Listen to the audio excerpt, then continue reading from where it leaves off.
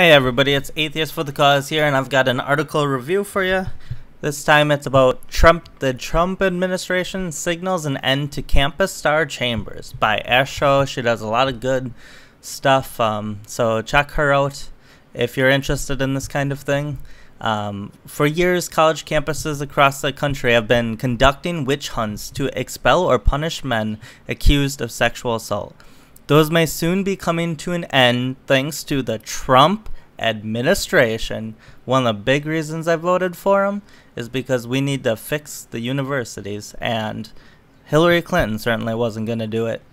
Colleges and universities have conducted these witch hunts at the order of the U.S. Education Department's Office for Civil Rights, which during the Obama administration issued a Dear Colleague letter and additional guidance that all but assured students accused of sexual assault would not get a fair hearing. And now this doesn't have to be exactly partisan, whether you're on the left or right, but there is no denying that Trump and his specific administration has a huge role in this, because the Dear Colleague letter was had a lot to do with the Obama administration, and now this policy has a lot to do with the Trump administration. We're talking about the actual executive branch. Now, there are multiple branches entwined in this, but the executive branch has a lot of power in how they want to go after students and how they want to go after schools for Title IX violations. Mainly going after the schools. So here is the Dear Colleague letter that they're talking about, issued on April 4th of 2011. Basically, it just goes through and it sets the stage in the beginning here for sexual assault and sexual violence, and how those cases something needs to be done about them, because there are too many going unpunished, basically.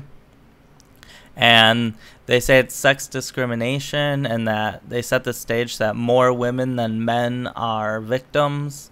And I think that's kind of key in this, because then, when you set the stage that more women than men are victims, and you're saying that this is sex discrimination, that's when you set the stage that you can defund based on Title IX, and universities, could completely collapse if they get defunded by the federal government.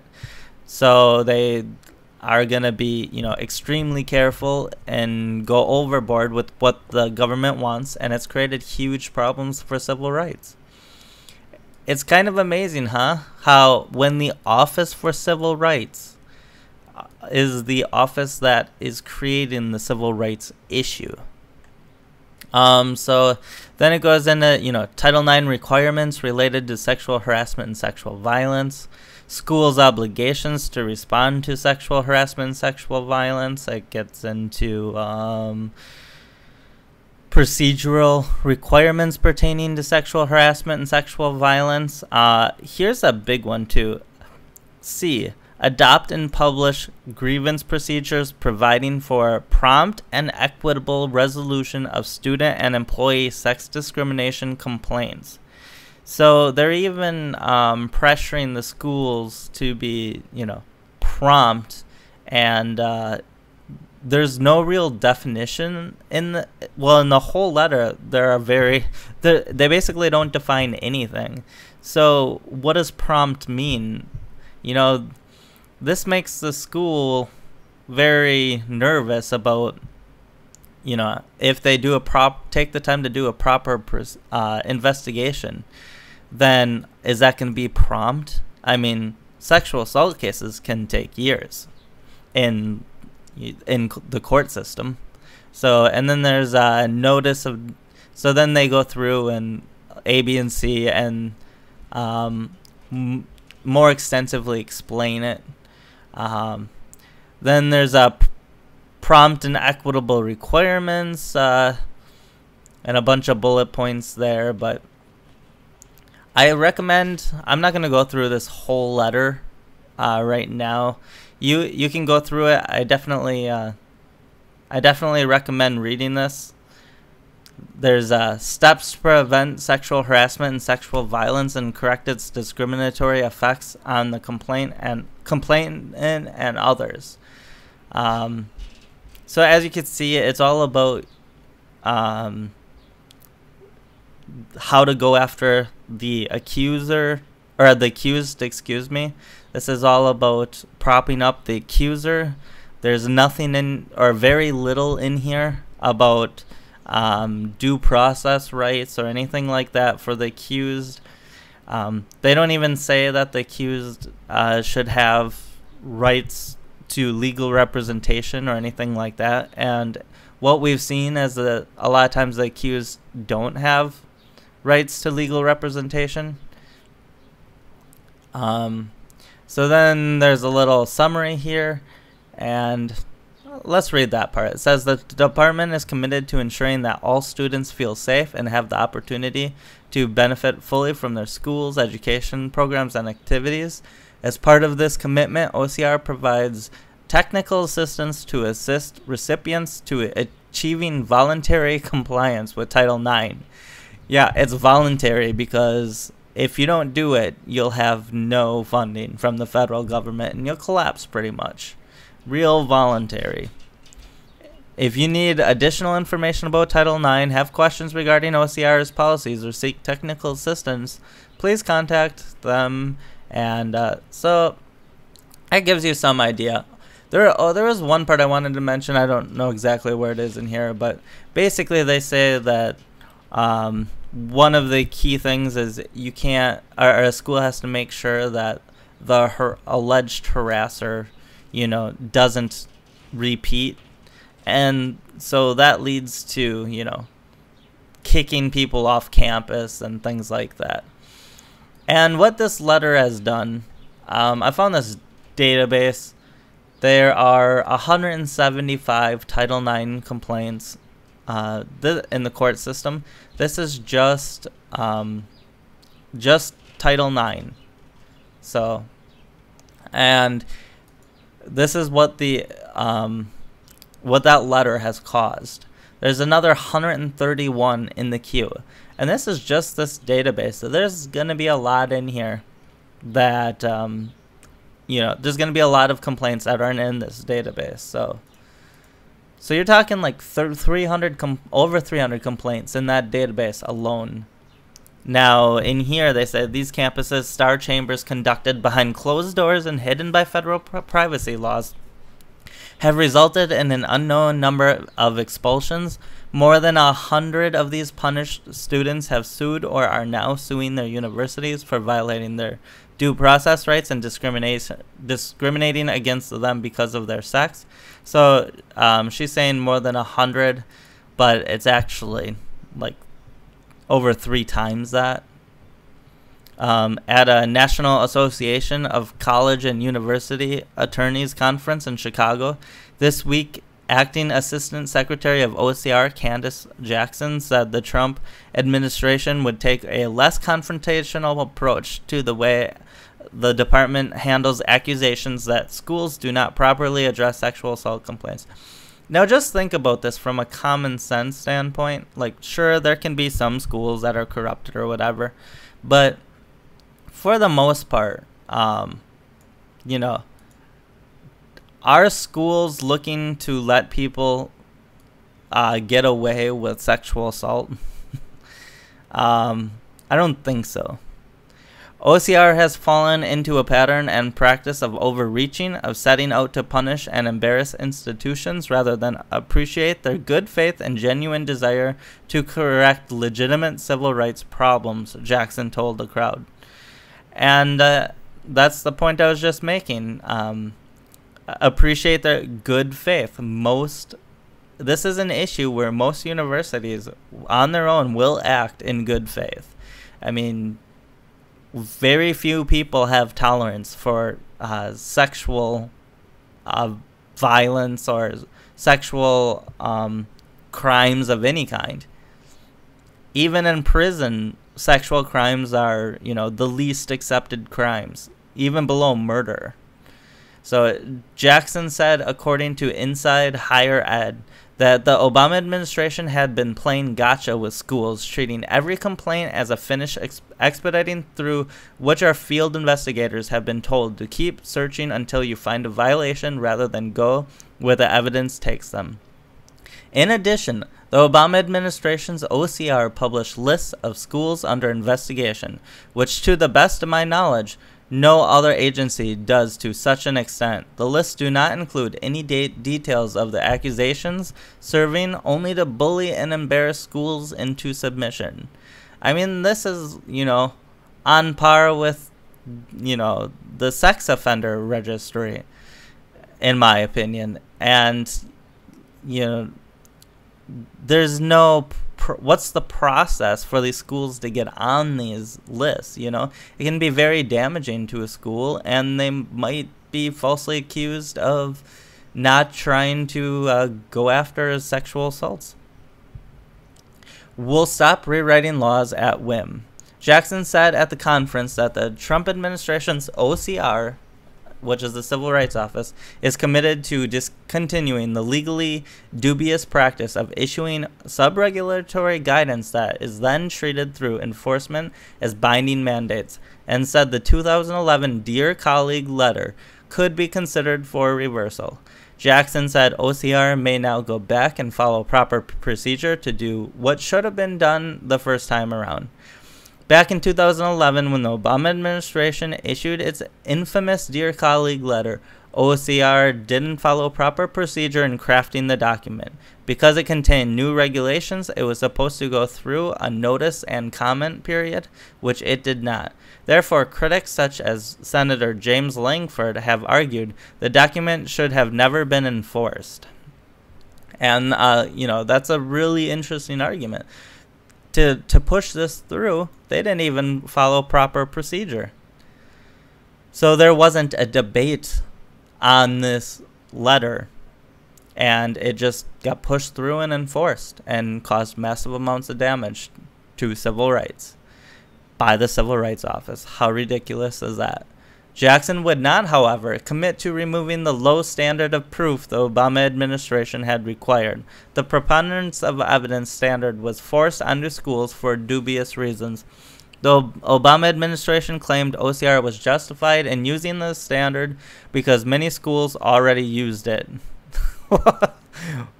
That is some logic right there. Some schools use it, so it's, reasonable to force it on all schools. Even though that is not a legal justification. The standard means schools. I'm laughing, but it's that pathetic kind of laugh where you just kind of cringe, and when you cringe, you don't really know what to do, so you awkwardly laugh. That's why I'm laughing. It's not because I think this is funny. I just wanted to make that clear. I actually think this is pretty despicable what the OCR did. The standard means schools just have to be 50.1 or 0.01% sure an accuser is telling the truth. Given the intense pressure from the media, activist groups, and the Obama administration, all of which claim we must always believe accusers, getting the 50.01% often took no more than unsubstantiated accusation. And I think that's a good point. It's a feminist policy to say that, you should just believe the accuser. And feminists had a huge role in the Obama administration. And so you saw that come out in this policy. And so when feminists say, feminism is for men too, here's an example of how feminism hurts men. And, you have to take it issue by issue, but when you broaden out to other issues, you see the same kind of thing over and over. Feminists are constantly trying to help men even at the collateral, or help women even at the collateral damage of men. And they rarely ever pretty much never try to specifically help men. Their goal is always focused on the women. So feminism is not for men. It's specifically for women. And, you know, that's the goal anyways. But of course, feminism is an ideology that also hurts women because it seeks to control women. And if you have the wrong views, say you're a conservative woman or something like that, or you don't call yourself a feminist, they will viciously attack you and demand apologies like they did from Kaylee Cuoco from The Big Bang. She said she wasn't a feminist, and then they beat her into submission. How dare you not say you're a feminist, until the point that she had to publicly apologize just to protect her career. So keep that in mind in regards to this policy. Even when a student was able to provide evidence eviscerating the accusation, it was ignored for fear the school would be investigated or receive bad publicity. Jackson did say the requirement for schools to use the preponderance or another standard was actively under consideration. One attendee, attorney Scott Roberts, told Inside Higher Ed he liked what Jackson said. I appreciated her perspective that OCR will act as a neutral, impartial investigator, not as a prosecutor of presumed wrongdoing. What a change that would be, huh? This has been the previous administration's problem. Every time OCR concluded an investigation into a school, it found a Title IX violation. Sometimes those violations conflicted with other violations or with what activists claimed to want. It appeared as though OCR was determined to find a violation no matter what. That is what you call a witch hunt. Keep in mind, like, the devastating impact of this. Kids are losing, they're getting kicked out of college, and schools are, getting threatened with being defunded, and just, this is the future of these kids.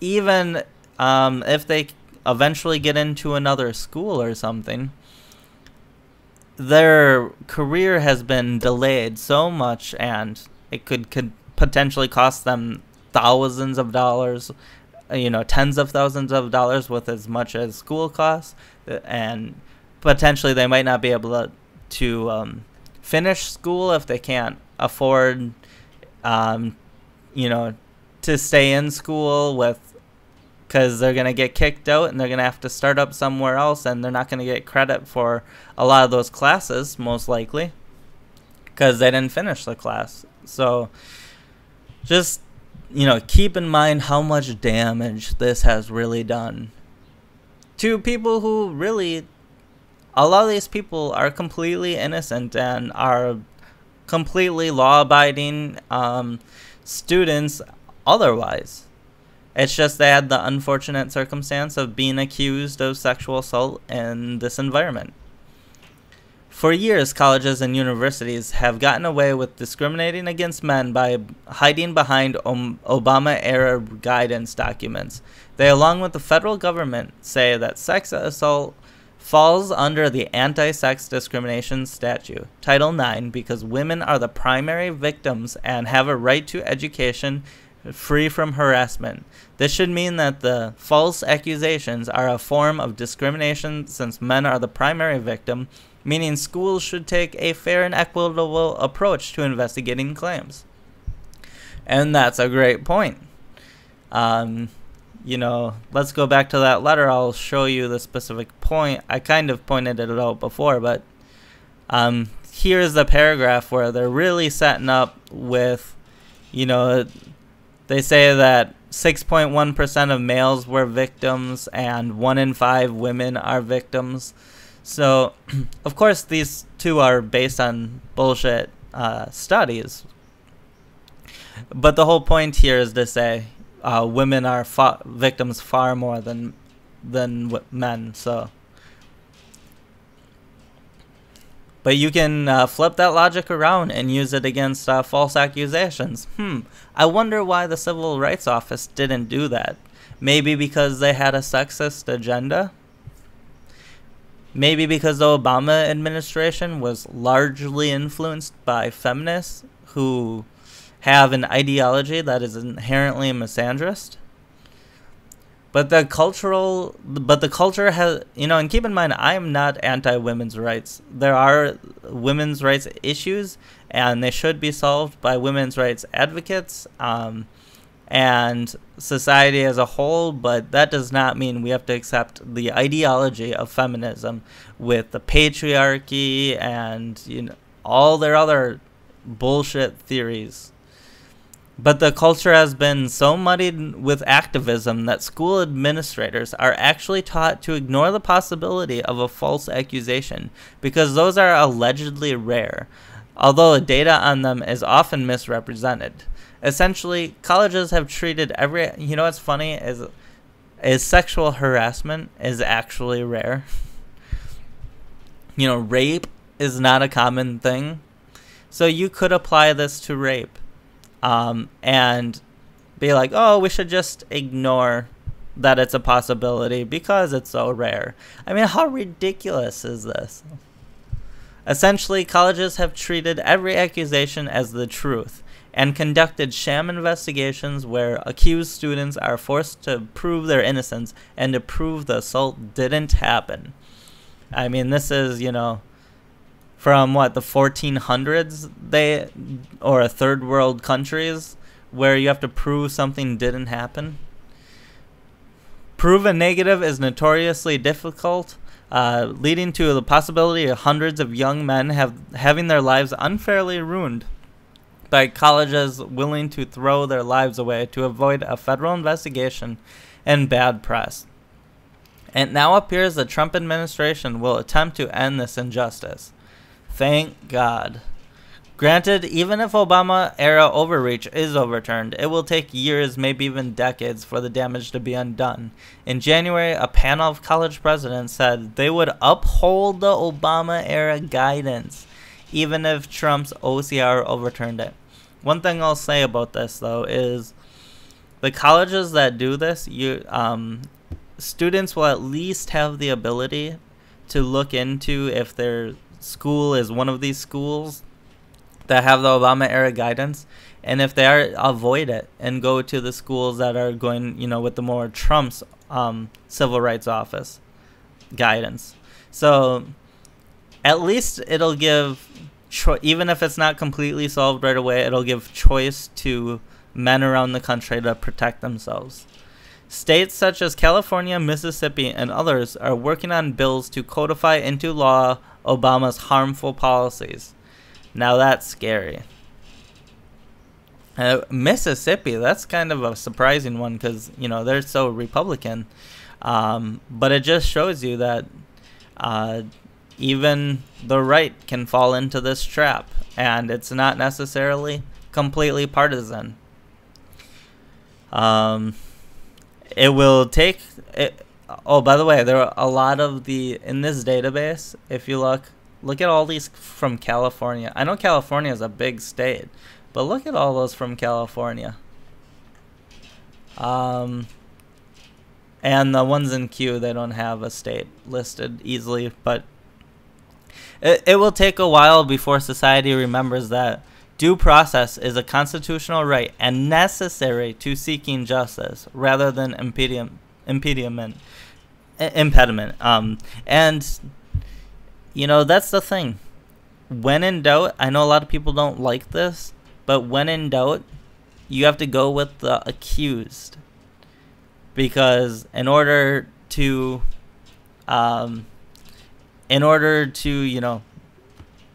have some reasonable justice, you have to prove that someone actually did something. And it's worse to find someone who was, accused of wrongdoing when they're innocent, and find them guilty, than it is to find someone innocent who actually was guilty. Because when you find someone guilty who is actually innocent, you create a new victim, Whereas if you find someone innocent who is guilty, you don't create a new victim. The victim was a victim, you know, no matter what. So anyways, that's all I have for you. Check out Ash Show. She does a lot of good stuff, and she writes a lot of places. Says she's a senior contributor to the Federalist and a senior political columnist for the New York Observer. She also contributes to a weekly segment on Enough Already podcast. She has previously worked for Watchdog.org, and I originally saw her on stuff on Washington Examiner, and then she was on the Heritage Foundation. So she's actually a senior person, and she has a lot of experience writing on this issue specifically she's concentrated on. So that's all I have for you guys now. If you care about this type of thing, I'm going to have another video for you in a little bit. Basically, it's another Title IX issue that's ridiculous. So basically showing Title IX as being abused. So keep an eye out for that one. It's going to be out in literally like less than an hour probably. So I'll talk to you guys later.